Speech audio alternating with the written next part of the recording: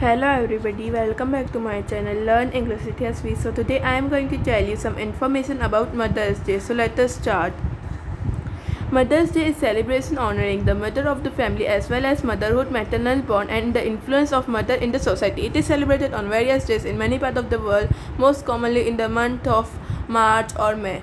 Mother's Day origin. Anna Javaris of Philadelphia, whose mother had organized women group to promote friendship and health, originated Mother's Day on May 12, 1907. She held the memorial service at her late mother's church in Grafton, West Virginia.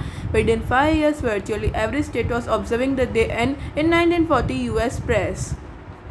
Now I would like to share the history of Mother's Day.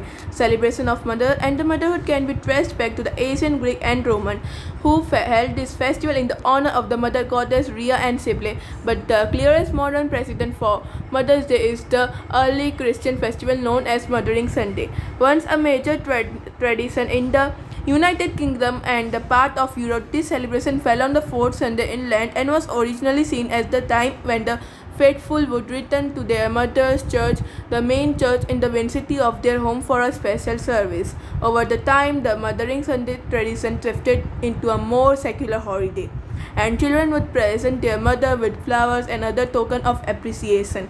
Their custom eventually faded in popularity before emerging with American Mother Day in the 1930s and 1940s. Thanks for watching this video. Please subscribe to my channel so that you can be updated with my upcoming videos, and don't forget to ring the bell beside the subscribe button, and also like and share my videos.